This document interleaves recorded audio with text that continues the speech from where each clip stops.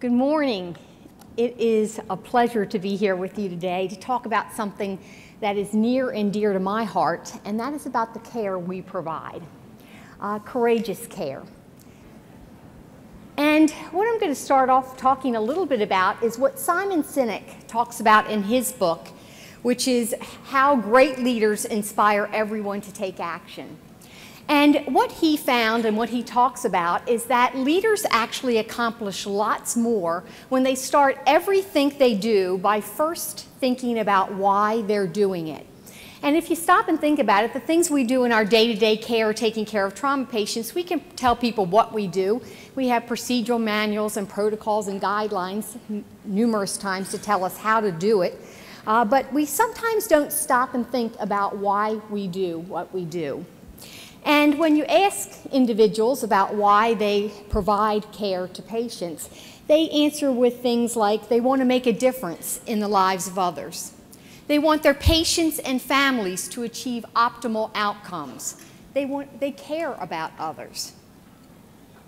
And if you think about what the word care means, it's the effort made to do something correctly, safely, or without causing damage. Things done to keep someone healthy and safe.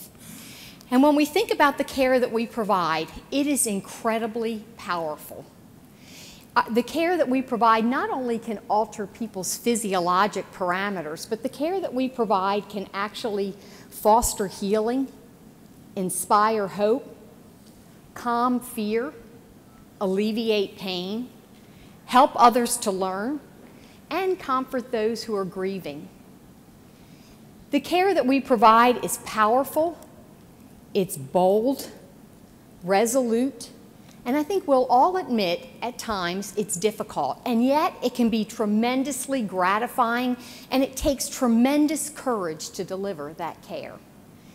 We're going to talk about today what courageous care is all about, but we're also going to talk about the 4 important vital aspects that we need to have to provide courageous care. The care we provide takes an incredible amount of strength and, as I said, courage that, frankly, many of those who don't walk in our shoes really appreciate. Do people really appreciate the courage and strength it takes to provide exceptional care to our patient, knowing that that individual may not survive? Do they realize the strength and courage it takes to comfort a loved one whose loved one in the bed has actually just had a devastating, severe traumatic brain injury? Do they recognize the courage and strength it takes to be a resource to a family that's making really difficult end-of-life decisions for their loved one who's become dependent on life support? The fact is, it takes a lot of courage. And what about courage? John F. Kennedy says it's the most admirable of human virtues. Churchill said it's the first of human qualities because it is the quality which guarantees all others. And Roosevelt said, courage isn't the absence of fear, but rather the assessment that something else is more important than fear. We face our fears to do what we know is right, even when it's not easy, especially when it's not easy. Courageous care means doing what is necessary to provide the best possible care for our patients and families. So as I mentioned, there's 4 vital components to being able to provide great, courageous care, and the first of those is to be able to provide compassionate care. I don't think any of us or our loved ones would ever go to the hospital if we didn't, at minimum, expect to get safe care. And we all know that there's lots of errors that occur within hospitals, but we go in thinking that we're going to get safe care, believing that. It's really that ability to connect with patients and their families in compassionate ways that alleviates and prevents suffering that's key to improving the patient's experience. That's what truly makes the patient's perception of how they perceive the care that they receive. And there are numerous studies that demonstrate positive associations between better patient experiences and improved health outcomes. So when we talk about compassionate care, what does compassion mean? It's the sympathetic consciousness of others' distress together with a desire to alleviate it. So when we want to provide compassionate care, we need to be able to acknowledge the suffering of another and then provide individualized, coordinated patient and family care that promotes their participation. We want to convey interest. We want to invoke trust from the patient and family and enhance the perception of empathy. Dempsey suggests one of the ways we can do that is by using the 4 Ps. The first is to have proximity with the patient, being able to sit down and actually talk with the patient or with the family, positioning ourselves so that we have good eye contact, and proactively providing information in an understandable fashion that ensures the patient and family's comprehension. Now, I don't think anybody in this room would deny the fact that we probably learned a lot of these things in our training programs, how important it is to take that time with patients and families. But we also know that in our busy trauma centers and day-to-day care of patients, sometimes it's difficult to find the time to get those things done.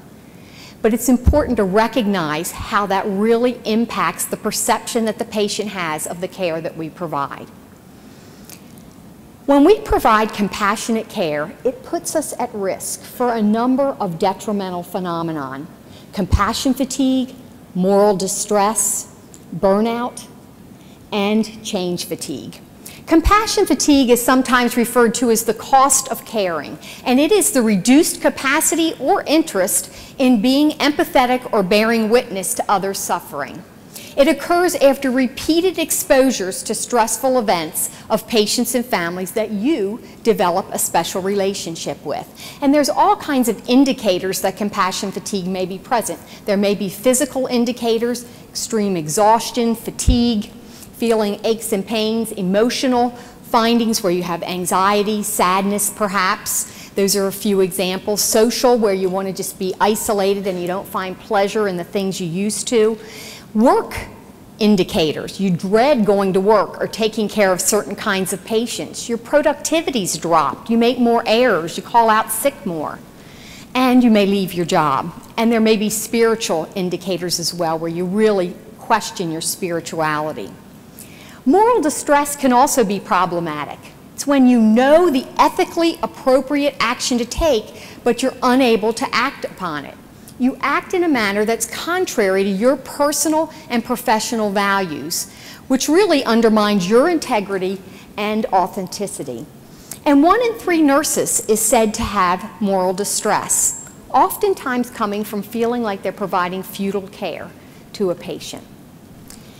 This also can cause physical and emotional stress, loss of job satisfaction, perhaps turnover, and reduced quality of care. The American Association of Critical Care Nurses does have a program called the 4 A's to Rise Above Moral Distress that can be really helpful in recognizing and in intervening with moral distress. Third is burnout, and burnout affects all type of professionals, and it has reached epidemic proportions. Just within nurses, we know that as many as 1/3 of critical care nurses have severe burnout. 86% have at least one of the 3 classic symptoms, which we'll talk about in a second. But the bottom line is this problem is so great that the American Association of Critical Care Nurses partnered with their colleagues in the Critical Care Societies Consortium, and that is the Society of Critical Care Medicine, the American Thoracic Society, and chest physicians, to actually put on forums at each of their respective annual conferences that addressed burnout, and they've recently, at the beginning of the summer of 2016, put out joint publications in each of their respective journals about burnout, talking about what it is, what's causing it, its consequences, and what we need to look towards for prevention and treatment. Burnout's caused by work-related stressors, long hours, perhaps insufficient staffing, feeling like you just have huge workloads, perhaps feeling like you're inadequately compensated or recognized for that care, poor teamwork. All of those can contribute to burnout. Burnout develops gradually. You initially feel some emotional stress and increased job-related disillusionment, and over time you develop negative attitudes, but not just about your job, also your coworkers and your patients. Eventually, those 3 symptoms of burnout, emotional exhaustion, which is really most prominent symptom, reduced personal accomplishment, and depersonalization, feeling disconnected from your work, become evident, as well as other physical symptoms that similar to what I talked about with compassion fatigue. Not recognizing burnout will result in an endless supply of toxicity throughout all aspects of life. It has negative effects on both the health and mental health and physical well-being of providers. It causes increase in turnover and poor work performance, which reduces quality of care, decreasing patient-family satisfaction. There's higher mortality rates, increased hospital-acquired infections, and more errors. And last but not least, change fatigue. And as much as we'd like things not to change, we know they do. And in healthcare, change is rapid and rampant. And that rapid and continuous change creates even more overwhelming feelings of stress, exhaustion, and burnout. The bottom line is, though, is that the old adage rings true. You can't care for others if you don't care for yourself. And it takes courage to recognize the need to renew yourself, to take time to restore yourself so that you can provide courageous care to others. There's no one randomized controlled trial that tells us how to prevent or how to treat these different phenomenon. But we do know there are some things that are helpful, and there's researchers across the country working on this. The first thing is self-awareness. Billie Jean King said, "I think self-awareness is probably the most important thing toward being a champion." And that same can be true towards being an expert healthcare provider. We need to take a look at ourselves. Do we see some of these findings of these different detrimental phenomenon within ourselves?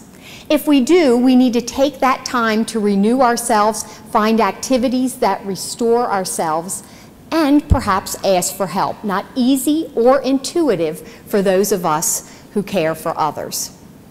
The bottom line is, too, though, is that we oftentimes don't see these symptoms in ourselves. We don't see these phenomenon being present. So I suggest that you have a colleague, perhaps a family member or a friend, who can really speak to you about the impact your work is having on your life, and listen to what they're saying, and heed the advice to, again, reach out and take time to renew yourself. Now, what are some things we can do? Well, first, be clear on your why. Your why gives meaning to your work. We can also take time to relax, reduce stress, doing that by practicing mindfulness, meditation, or perhaps yoga. Now, I don't know how you all feel, but if somebody asked me to get into that pose, I would be looking at a C2 fracture in no time flat. The good news is they have taught small animals to do these things, so there is hope for us, those of us who aren't all that flexible.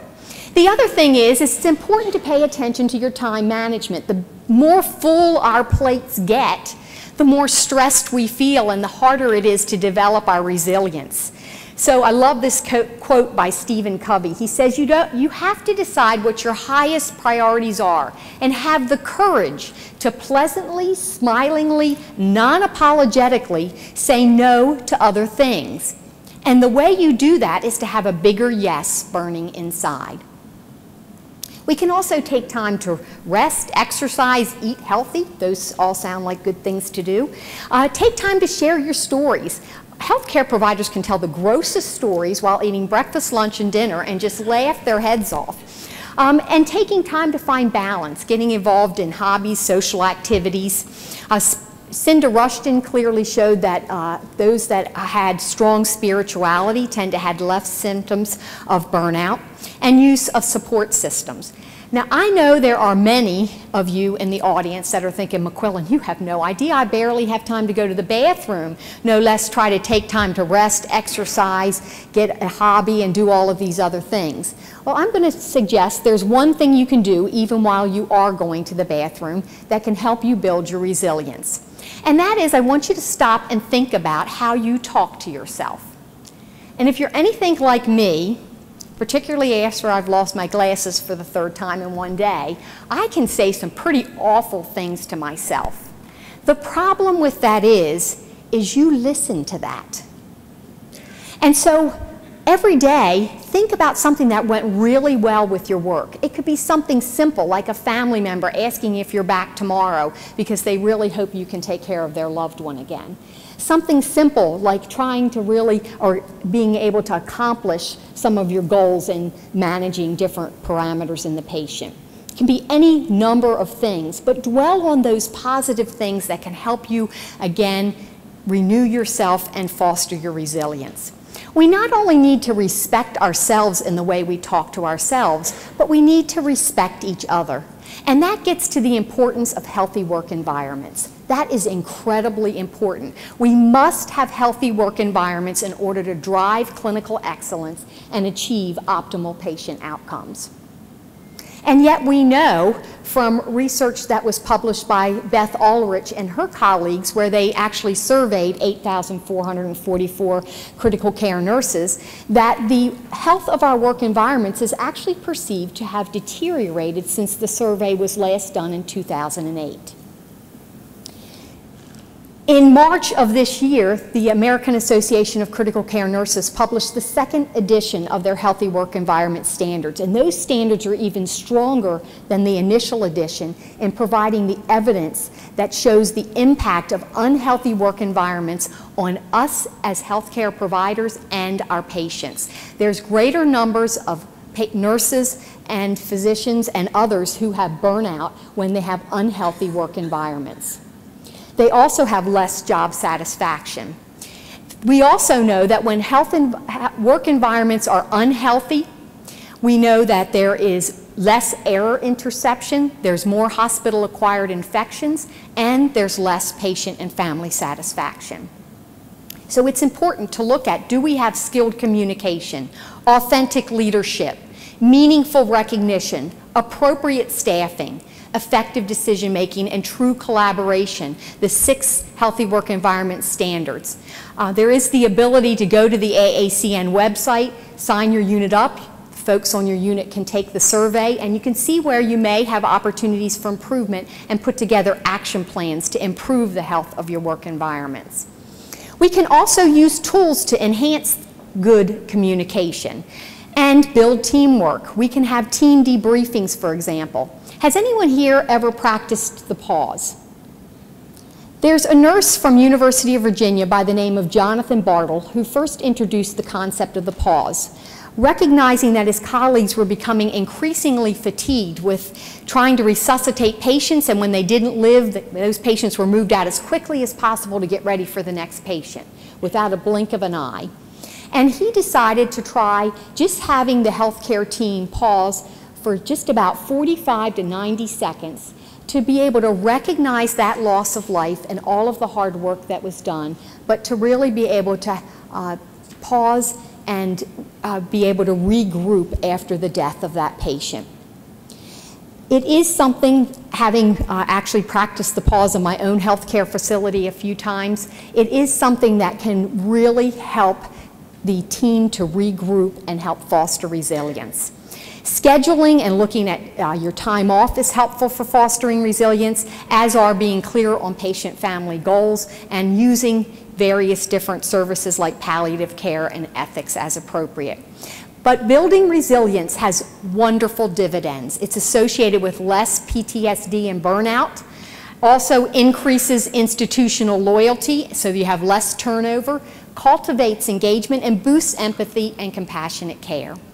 The third component that is so important to have in place when you're actually providing courageous care is that you must build and maintain a strong knowledge base. We all know that our patients are increasingly complex. We heard our first speaker talk today about geriatric patients, and they come oftentimes to us with lots of comorbidities that make our care more challenging. We also have patients that are supported on lots of sophisticated technology, so we need to have a sound knowledge base and strong critical thinking skills. But with the change in our environments, just being oriented is not enough. We have to commit to a continuum of lifelong learning. We all know that over time, our courageous care develops. When we first took care of our patients, we were pretty scared. Every single person had that element of fear. But backed up by mentors, preceptors, teachers, we actually continued to provide that care, and we got stronger. And so that now many of us in this room serve as preceptors, mentors, teachers to others. Our courageous care has developed over time. And we practice courageous care whenever we say we don't know something, and we take the time to go and learn about it so we can provide the best care for our patients and families.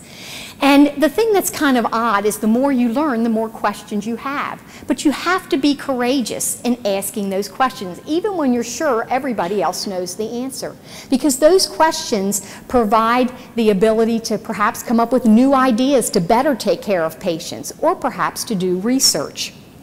So whether you learn best by coming to conferences like this, reading books or journals, or looking at reputable websites, that continuum of learning is incredibly important. They say that courage is contagious. That's what Brené Brown says, and I truly believe that. I believe one of the most incredibly rewarding aspects of being a healthcare provider is not only being able to provide courageous care to my patients, but to help others eventually, as my courageous care has grown, to help them navigate their learning path. When we take that role on as a mentor, preceptor, teacher, we take on an incredible responsibility, because we must demonstrate the behavior that we want that person that we're teaching or mentoring or precepting to emulate. The true measure of your leadership will not be your greatest achievements, but the number of great leaders that you turn out. How many people here have ever gone crabbing for Maryland blue crabs? Anybody here? It's always less as I move further west. Well, I love to catch crabs. I also love to eat crabs with cold beer. But with that said, a lot of people use fancy traps and things to catch crabs. I actually prefer to use the old-fashioned method, where you take a piece of string, you tie it to the end. On the end, you put a piece of usually a chicken neck or a chicken leg, and you throw it in the water. And then when you see that piece of string wiggle, or you feel it wiggle, you slowly pull the string up. Get your net in the water, and as soon as you see the shadow of the crab, you net that crab and you throw it into a wooden basket that looks just like this. And we rarely have to put a lid on that basket.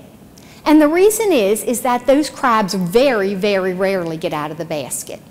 And the reason is that if one of the crabs attempts to crawl out, the other crabs below typically latch on and pull it right back down. We call that crabism. And I will tell you that we have some problems with that amongst ourselves as well, where sometimes we pull each other down instead of lifting each other up. In 2015, the American Association of Critical Care Nurses had a burnout forum that was attended by hundreds of nurses, and one of the leading causes of unhealthy work environments and burnout was described by nurses in that forum as bullying by their peers. In Ulrich's survey that was done, over 20% of the nurses who responded said that respect among their peers was only fair or poor. And I think all of us in this room may have either experienced or been witnessed to instances where colleagues are talking about some concern about the care that another colleague was providing, and yet not one person had the courage to go to that individual and provide constructive criticism or tell them what they thought they could do differently. What I would like to suggest is, instead of being like the feisty Maryland blue crab, we be more like the Canada geese. Canadian geese, as you know, fly from north and south, and as they do, they fly in a V-shaped formation, and that's to prevent some of the, provide a little airlift and actually ease that journey for the geese that follow behind. And when one of the geese becomes ill or injured, two other geese fall out of formation and stay with that ill or injured goose until they can eventually join another flock that comes by. And it is truly that courageous care that we provide to our colleagues that can be so helpful in developing them individually, building teamwork, improving the health of our work environments, and actually fostering excellence in care delivery in our particular settings, as well as achieving optimal patient outcomes. The take-home message is don't be a crab, be a goose. It is incredibly important that we not pull each other down, but that we find ways to help each other overcome barriers so that we can make our optimal contributions and provide the best possible care to our patients and their families. The fourth component of courageous care is leadership. Sinek tells us that we can all learn to lead. Mark Sanborn says, we can be leaders that make a positive difference regardless of our position and title. So regardless of what our position is in the healthcare team, we can all help to lead great, courageous care for our patients and their families. Gus Lee tells us that the backbone of leadership is courage. It's the single most decisive trait in a leader. And there's 3 acts of courageous leadership: honoring all persons. He points out that respect is incredibly important. It builds teamwork. Encouraging and supporting others. When we encourage, we give courage to others. Challenging the wrongs in ourselves and in others. We can use the transformational power of courage to lead effective change. But I said change is difficult, but not changing can be fatal. So despite the fact that change is rapid and rampant, it sometimes is a good thing, although, as I said, it can be difficult. But if we don't drive change, change will drive us. People will tell us what we need to do instead of us being in the driver's seat. Change can be scary, but you know what's scarier? Allowing fear to stop you from growing, evolving, and progressing. So whether at the bedside, in the classroom, or in the boardroom, it's important that we muster the courage to drive change that optimizes patient outcomes. That means we need to engage frontline providers and nurses in change and teach them the actual skills for leadership. Mark Miller wrote a book called The Heart of Leadership, being the leader people want to follow. And he talks about the fact that only 10% of our success as a leader comes from our leadership skill. 90% comes from our leadership character. And he uses the acronym HEART to spell out what those important virtues of leadership character are. Hunger for wisdom. Wisdom is what gives us the information to make good decisions. Expect the best. Successful leaders are optimistic people. They come with solutions, not just problems. Accept responsibility, respond with courage, and think of others first. Paradoxically, pausing for a while can actually power purposeful performance. And so when you're leading change, Kevin Cashman, who wrote the pause principle, tells you that leaders oftentimes do need to stop and think about new ways of being and achieving. Great leaders do not tell people how to change. They inspire people to change. And they do that by being very clear on why the change is important and helping to engage others in embracing that why and therefore wanting to participate in that change. Courage is not something we are born with. It's actually something that we learn, grow, and develop. And we can easily include first responders as being courageous individuals, as well as those of us who care for patients in other settings as well. So briefly, how do we grow and develop our courage? Well, John Maxwell says do something to stretch yourself. He suggests skydiving. I'm thinking not so much for me, but I will tell you that just in a nutshell, I come from an athletic family. Everybody plays sports, and they kind of got on my case one time because I was trying to give them a little advice, particularly my son, who was a very good cross-country runner, about how he may pick up a little bit of speed. And he reminded me that I had never played a sport. I guess Glee Club didn't count in high school. And so I decided, well, I'm going to take up a sport.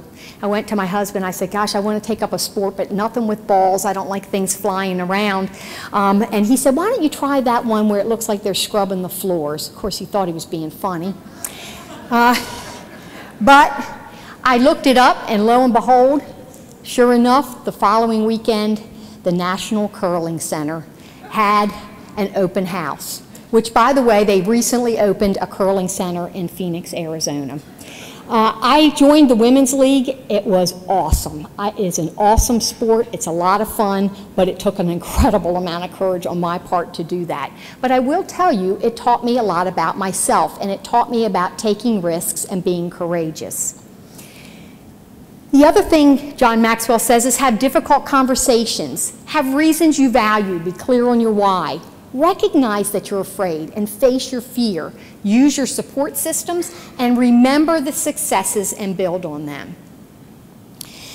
Sandra Walston, who purports herself as a courage expert, suggests similar types of things. Affirming your strength and determination.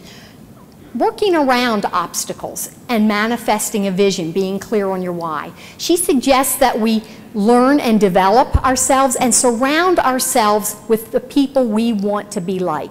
If you surround yourself with toxic individuals, you will become intoxicated.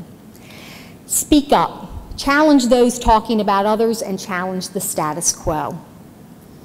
Being called to do what you fear the most is a direct route towards experiencing just how powerful, resourceful, and brave and amazing you really are. Well, from my lecture, you may have gathered that I have 2 children. I have a son who is every trauma nurse's worst nightmare. He is an avid skateboarder. He's pretty good at it, and yes, we have had the helmet conversation about 3 gazillion times. In any case, love him to death, but he is a skateboarder in every stretch of the means. He loves it. My daughter is a pediatric ICU nurse, and I have had the absolute joy in being able to follow and watch her courageous care build. And she oftentimes calls me as she drives home from work or when she gets home from work to tell me a little bit about her day. And most of the time she's really happy and she's telling me about wonderful things that happened and a baby who something happened to for the first time or a family that said something nice. But sometimes she's crying. And I remind her that not all days are going to be good. We need to learn from those tough days. And we need to find joy in those days that go really well and allow them to inspire us and to give us the energy to go back and provide courageous care to others. We all have stories of how we've provided courageous care. Many of us do it every single day. Remember those stories, share them with each other. They remind you of the exceptional care that you provide. They remind you that you drive excellence and that you do what's right for patients and families. And they remind us that we have the greatest jobs in the world and that we provide courageous care with skill, compassion, conviction, and above all else, courage. Thank you.